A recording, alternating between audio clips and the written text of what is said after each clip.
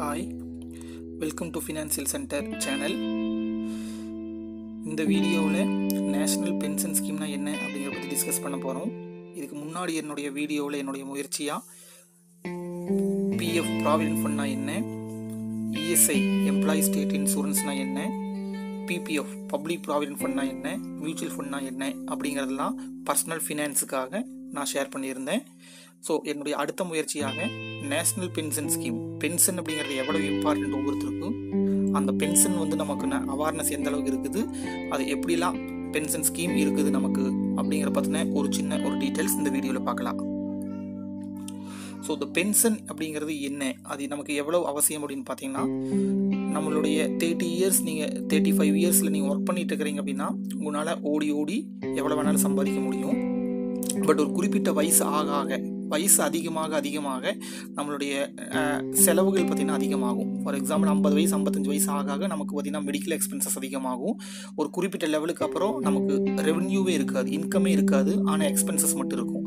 For example 60 வயசில் நீங்கள் retired ஆகிறீங்க அப்படின்னா 60 வயசுக்கு பிறகு உங்களுக்கு வேலைக்கு போகலிங்கும் போது எந்த விதமான இன்கமும் இருக்காது.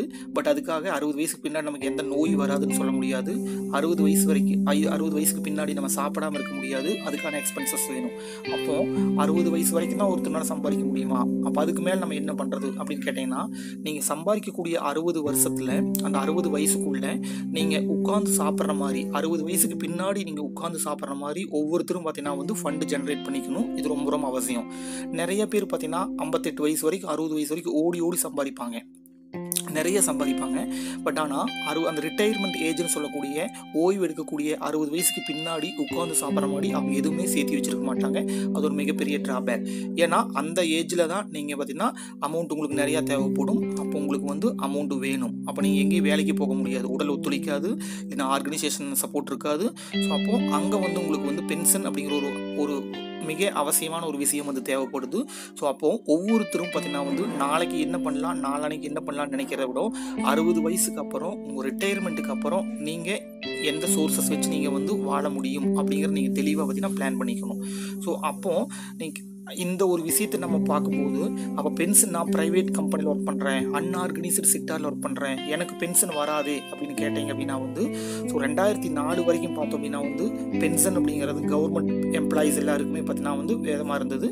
2004 கவர்மெண்ட் பார்த்தீங்கன்னா என்பிஎஸ் அப்படிங்கிற ஒரு ஸ்கீம் கொண்டு வந்துருச்சு. அதை பற்றி நம்ம இங்கே டிஸ்கஸ் பண்ண போகிறோம். ஸோ இந்த நேஷனல் பென்ஷன் சிஸ்டம் இல்லைன்னா நேஷனல் பென்ஷன் ஸ்கீம் அப்படிங்குவாங்க, என்பிஎஸ் அப்படிங்குவோம். இந்த என்பிஎஸ் அப்படிங்கிறது 2004 வருஷத்துலேருந்து யாரெல்லாம் 2004 வருஷத்தில் ஜாபில் சேர்ந்தாங்களோ, even state government R central government job 2004 வருஷத்துக்கு பின்னாடி யாரெல்லாம் சேர்ந்தாங்களோ அவங்களுக்கெல்லாம் பார்த்தீங்கன்னா அந்த ஓல்டு பென்ஷன் ஸ்கீம் அப்ளை ஆகாது. இந்த என்பிஎஸ் அப்படிங்கக்கூடிய நேஷனல் பென்ஷன் சிஸ்டம் இல்லைன்னா நேஷனல் பென்ஷன் ஸ்கீம் தான் அப்ளை ஆகுது. ஸோ முதல்ல 2004 இது கவர்மெண்ட் பீப்புள்ஸ்க்கு மட்டும்தான், ஆர்கனைஸ்டு செக்டார் பீப்புள்ஸ்க்கு மட்டும்தான் அப்ளை ஆகிட்டு இருந்தது. ஆனால் 2009 வருஷத்துலேருந்து it is open for all, organised R unorganised ப்ரைவேட்டில் இருக்கக்கூடிய நபர்களுக்கும் கூட இது இந்த பென்ஷன் அப்ளை ஆகும் அப்படிங்கிற மாதிரியான ஒரு ரூல் கொண்டு வந்திருக்கிறாங்க. ஸோ நம்ம எல்லாருமே பார்த்தீங்கன்னா இந்த பென்ஷன் ஸ்கீமில் அப்ளை ஆகிறோம். நம்ம எல்லாருக்குமே பென்ஷன் கிடைப்பதற்கான வழிகள் இருக்குது. இதில் கவர்மெண்ட் எம்ப்ளாயீஸும் இந்த பென்ஷன் ஸ்கீமுக்குள்ளே தான் இப்போ வர்றாங்க. ஸோ இந்த என்பிஎஸ்னுடைய பெனிஃபிட்ஸ் என்ன, இந்த நேஷனல் பென்ஷன் ஸ்கீமுடைய பெனிஃபிட்ஸ் என்ன அப்படின்னு பார்த்தீங்கன்னா it is exclusive tax benefit. யூஸ்வலாக நான் ஏற்கனவே நிறையா வீடியோவில் எனக்கு முன்னாடி நான் போட்ட வீடியோவில் சொல்லிக்கிறேன். ஒரு இண்டிவிஜுவலினுடைய டேக்ஸ் டிடக்ஷன் பார்த்தீங்கன்னா மேக்ஸிமம் பார்த்தீங்கன்னா 1.5 lakh வரைக்கும். இந்த 2017-18 ஃபினான்சியல் இயரில் அசஸ்மெண்ட் இயரை பொறுத்தளவுக்கு 1.5 லட்சம் வரைக்கும் பார்த்தீங்கன்னா 1.5 lakh வரைக்கும் நீங்கள் deduction section 80s அப்படிங்குவாங்க, 80, 80C, 80D, 80G அப்படின்னு சொல்லி போட்டு நிறைய செக்ஷன்ஸ் இருக்குது. செக்ஷன் 80ஸில் 1.5 லட்சம் வரைக்கும் மேக்ஸிமம் நீங்கள் டிடக்ஷன் பண்ணிக்கலாம். பட் ஆனால் ஒரு விதிவிலக்காக இந்த என்பிஎஸ் மட்டும் அந்த 1.5 லட்சத்துக்கு மேலே மறுபடியும் ஒரு 50,000, அதாவது டோட்டலாக 2 lakh வரைக்கும். அப்போது எபோவ் 1,50,000க்கு மேலே ஒரு 50,000 பார்த்தீங்கன்னா 80CCD அப்படிங்கிற செக்ஷனில் நீங்கள் டிடக்ட் பண்ணிக்கலாம் அப்படிங்கக்கூடிய ஒரு மிகப்பெரிய பெனிஃபிட் வேறு எந்த ஸ்கீமில் இல்லாத ஒரு பெனிஃபிட் இதில் இருக்குது. ஸோ நீங்கள் என்பிஎஸ்ல நீங்கள் அமௌண்ட் போடுறீங்க அப்படின்னா 1.5 லட்சத்தை நீங்கள் வேறு டிடக்ஷன்ஸ் எல்லாம் காமிச்சிட்டு மறுபடியும் ஒரு எக்ஸ்ட்ரா ஒரு 50,000 என்பிஎஸ் மூலியமாக காமிச்சு 2 லட்சமாக நீ டிடக்ஷன் பண்ணலாம்.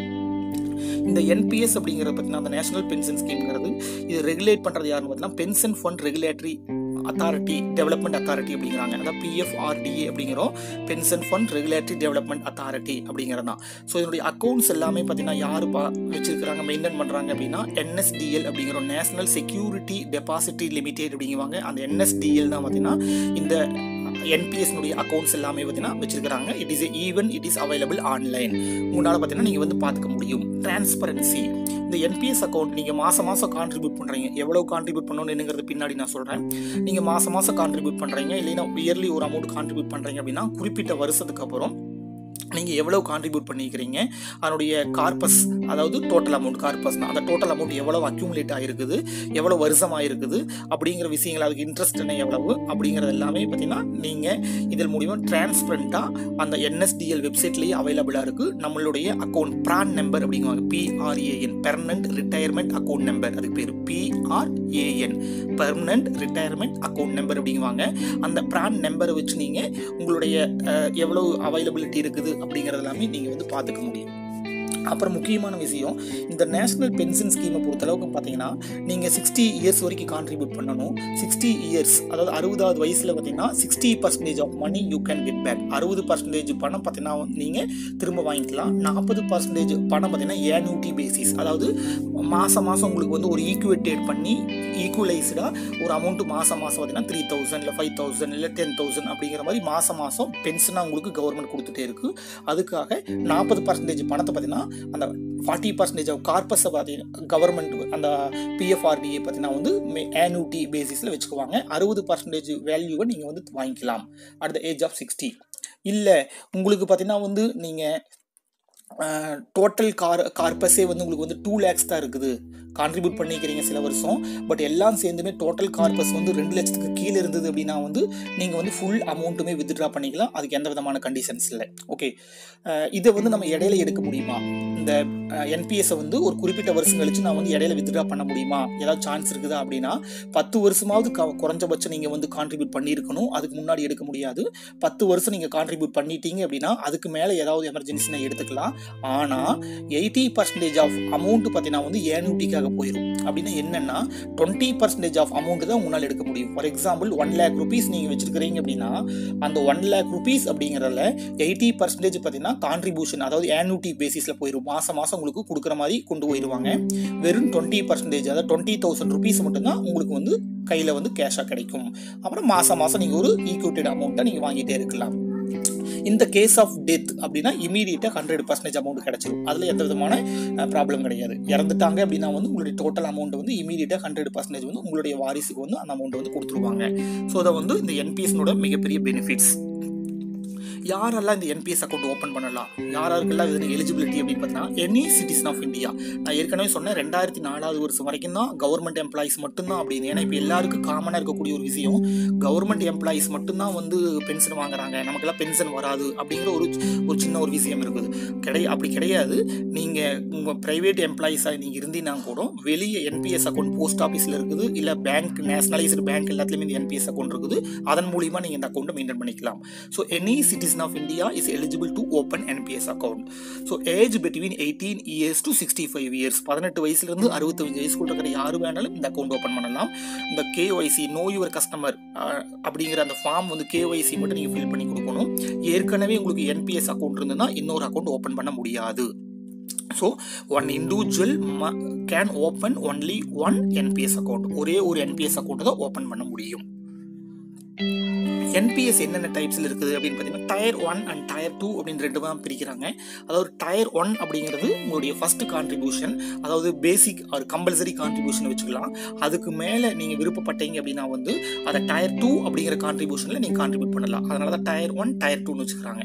நீங்கள் Tier 2 அதன் எபோவ் Tier 1க்கு மேலே நீங்கள் கான்ட்ரிபியூட் பண்ணக்கூடிய அமௌண்ட் எல்லாமே Tier 2ல் கொண்டு போய்க்கலாம். Tier 2ல் கான்ட்ரிபியூட் பண்ணக்கூடிய அமௌண்ட்டுக்கும் உங்களுக்கு அதுக்கான இன்ட்ரெஸ்ட் எல்லாமே வந்துடும். பட் ஆனால் டேக்ஸ் டிடக்ஷன் கிடையாது. ஓகே, ஓகே, அது நீங்கள் கேர்ஃபுல்லாக பார்த்துக்கணும். டயர் 2க்கு டேக்ஸ் டிடக்ஷன் கிடையாது. இன்வெஸ்ட்மெண்ட் சாய்ஸஸ் நீங்கள் எப்படி இன்வெஸ்ட் பண்ணலாம்? தட் மீன்ஸ் இப்போ யூஸ்வலாக நமக்கு தெரியும் நிறைய கவர்மெண்ட் ஆஃபீஸர்ஸ் வந்து பழைய பென்ஷன் ஸ்கீம் தான் எங்களுக்கு வேணும் அப்படின்னு சொல்லி போராட்டம் பண்ணுறாங்க. இப்படிங்கிறது நம்ம நிறைய பார்த்துட்ருக்கோம். ஏன் அப்படின்னு பார்த்தீங்கன்னா அதில் இல்லாத ஒரு அட்வான்டேஜ் இந்த என்பிஎஸ்ல இருக்குது. பட் ஆனால் அதை டிஸ்அட்வான்டேஜ் அவங்க எடுத்துக்கிறாங்க. பட் இது அட்வான்டேஜ் நான் சொல்லுவேன். ஏன்னு பார்த்தீங்கன்னா நீங்கள் கான்ட்ரிபியூட் பண்ணக்கூடிய அந்த அமௌண்ட் பார்த்தீங்கன்னா எதில் வந்து இன்வெஸ்ட் பண்ணணும், எதில் இன்வெஸ்ட் பண்ணி உங்களுக்கு ரிட்டர்ன் கொண்டு வரணும் அப்படிங்கிறத நீங்களே சூஸ் பண்ணிக்கலாம். ஓகேவா? இந்த என்பிஎஸ்ல இருக்கக்கூடிய மிகப்பெரிய விஷயம். அப்படி பார்த்தீங்கன்னா வந்து 3 விதமான கிளாஸ் சொல்கிறாங்க. ஒன்று பார்த்தீங்கன்னா வந்து ஈக்விட்டி கிளாஸ் அப்படிங்கிறாங்க. இன்னொன்று பார்த்தீங்கன்னா வந்து அசட் சி, அதாவது அசட் ஈங்கிறது ஈக்விட்டி கிளாஸ். இன்னொன்று அசட் சி அப்படிங்கிறது கவர்மெண்ட் பாண்ட் இல்லாமல் வேற கார்பரேட் பாண்டில் டெபாசிட் பண்ணக்கூடியது அசட் சி அப்படிங்கிறோம். அசட் கிளாஸ் ஜி அப்படிங்கிறது பார்த்தீங்கன்னா கவர்மெண்ட் செக்யூரிட்டிஸில் மட்டும் பண்ணுறது. ஈங்கிறது ஈக்விட்டி, சிங்கிறது நான் கவர்மெண்ட் பாண்டில், ஜிங்கிறது கவர்மெண்ட் செக்யூரிட்டிஸில் இன்வெஸ்ட் பண்ணுறது. அப்போ நீங்கள் பண்ணும்போது நீங்கள் என்பிஎஸ் கான்ட்ரிபியூட் பண்ணும்போது உங்கள்கிட்ட கேட்பாங்க நீங்கள் எதில் உங்களுடைய கான்ட்ரிபியூஷன் பார்த்தீங்கன்னா எதில் போகணும் அப்படின்னு சொல்லி போட்டு நீங்கள் வந்து சூஸ் பண்ணிக்கலாம். Any combination of these 3. ஆனால் ஈக்விட்டி கிளாஸில் 50% மேலே கான்ட்ரிபியூட் பண்ண முடியாதுங்கிற சட்டம் இருக்குது. அப்போ நீங்களே, ஏன்னா அது ரொம்ப ரிஸ்க் அதிகம். ஈக்விட்டியில் பார்த்தீங்கன்னா கான்ட்ரிபியூட் பண்ணுறீங்கன்னா ஈக்விட்டி மார்க்கெட்டை பொறுத்தது மாற்றம் இருந்துகிட்டே இருக்கும், அதனால் ரிஸ்க் அதிகம். ஸோ ஈக்விட்டி கிளாஸை பொறுத்தளவுக்கு 50% மேலே கான்ட்ரிபியூட் பண்ண முடியாது. அப்போ 50% அதில் அதிகபட்சமாகவும், மிச்சத்தில் நீங்கள் சி கிளாஸ்லையும் ஜி கிளாஸ்லையும் கான்ட்ரிபியூட் பண்ணிக்கலாம். இது வந்து சாய்ஸ் நீங்களே சூஸ் பண்ணிக்கலாம் at the time of opening NPS account. இந்த என்பிஎஸ் கான்ட்ரிபியூஷன் எப்படி அப்படின்னு பார்த்தீங்கன்னா வந்து a subscriber is required to make a initial contribution, அதாவது மினிமம் 500 ஃபார் டயர் 1 அப்படிங்கிறாங்க. டயர் 2க்கு பார்த்தீங்கன்னா வந்து மினிமம் 1000 rupees அது பண்ணணும். டயர் 1ல் பார்த்தீங்கன்னா வந்து ஒருத்தருடைய கான்ட்ரிபியூஷன் குறைஞ்சபட்சம் 500 இருக்கலாம். பட் ஆனால் ஒரு வருஷத்துக்கு பார்த்தீங்கன்னா வந்து 1000 rupees பண்ணி ஆகணும். அப்படின்னா என்ன அர்த்தம் அப்படின்னா ஒரே ஒரு டைம் நீங்கள் பே பண்ணலாம். அது குறைஞ்சபட்சம், அதாவது அக்கௌண்ட் வந்து க்ளோஸ் ஆகாமல் இருக்கணும்னா ஒரு வருஷத்துக்கு 1000 நீங்கள் வந்து போடணும் அப்படிங்கிறாங்க. ஓகே, வருஷத்தில் ஒரு 1000 rupees நீங்கள் மினிமம் கான்ட்ரிபியூட் பண்ணி ஆகணும் அப்படிங்கிறாங்க. So minimum number of contribution in ஃபினான்ஸில் is 1. Minimum வந்து 1, மேக்ஸிமம் எவ்வளோ வேணும் பண்ணிக்கலாம். 12 டைம் நீங்கள் 1000 போடுறீங்களா, ஓகே வெல்கம் போட்டுக்கலாம். பட் ஆனால் மினிமம் ஒரு டைமாவது கான்ட்ரிபியூட் பண்ணி ஆகணும். பட் மினிமம் 1000 rupees கான்ட்ரிபியூட் பண்ணணும். அது டயர் 1ல் கண்டிஷன். டயர் 2ல் பார்த்தீங்கன்னா மினிமம் அமௌண்ட் பெர் கான்ட்ரிபியூஷன் 250, குறைஞ்சபட்சம் 250 மட்டும் இருந்தாங்க கூட போது. No minimum balance record. Minimum வந்து இவ்வளோ பேலன்ஸ் வேணும் அப்படிங்கிறது இங்கே வந்து ரெக்கார்டு கிடையாது. ஸோ நம்ம எல்லாருமே இப்போ வேலைக்கு பின்னாடி ஓடிட்டு துரத்திட்டு இருக்கிறோம். எதுக்காக அப்படின்னா இன்றைய தேவைகளை பூர்த்தி பண்ணுறதுக்காகவும் இன்றைய பேசிக் எக்கனாமிக் நீட்ஸை வந்து ஃபுல்ஃபில் பண்ணுறதுக்காக மட்டுமே நம்ம பார்த்துட்டு இருக்கிறோமே ஒழிய நாளைக்கு 60 வயசுக்கு பின்னாடி ஒரு வாழ்க்கை நமக்கு இருக்குது, அந்த வாழ்க்கைக்கு நம்ம பணம் தேவைப்படும் அப்படிங்கிற நம்ம யாரும் யோசிக்கிறது கிடையாது.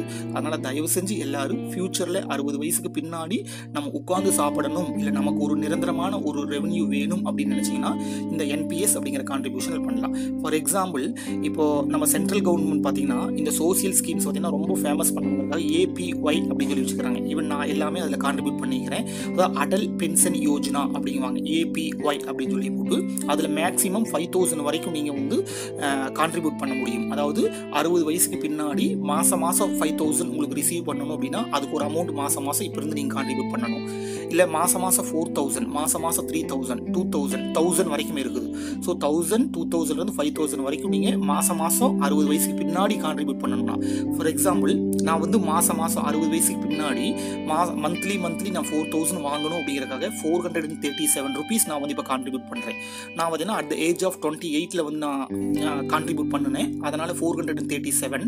இதே பார்த்தீங்கன்னா 30 இயர்ஸ்க்கு மேலே இருக்கக்கூடிய நீங்கள் கான்ட்ரிபியூட் பண்ணிங்கன்னா கண்டிப்பாக 500.